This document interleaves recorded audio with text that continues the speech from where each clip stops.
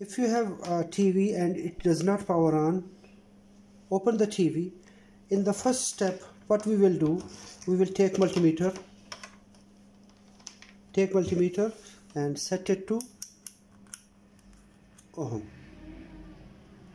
continuity or ohm. Okay, check multimeter. Okay, now remove this plug. Remove this connector by pressing this latch. I have the latch here. Press this and remove this. Okay, connect one lead to one terminal and one lead to this terminal, then connect this lead to this terminal and this. So power cable is okay. We got the continuity. I will demonstrate again. Connect one line here, this okay. Connect to the other side, this okay. The cable is okay. In this way we can verify the cable. Now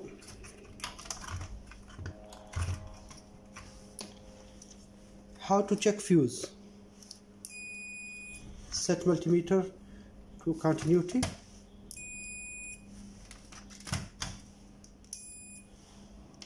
Connect to the both side of fuse. So fuse is working. Now I will apply power. Set multimeter to AC voltage,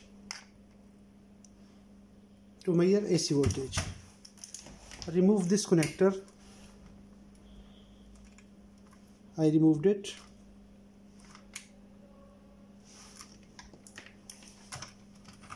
I will remove from this end. Now first I will connect the power cable to wall socket.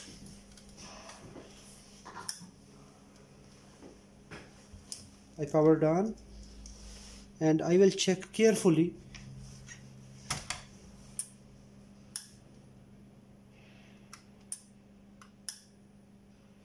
Here I can find 233 volt. I will switch off.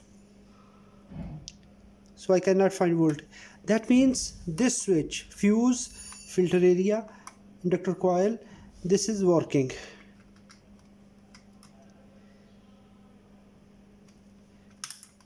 Powered on.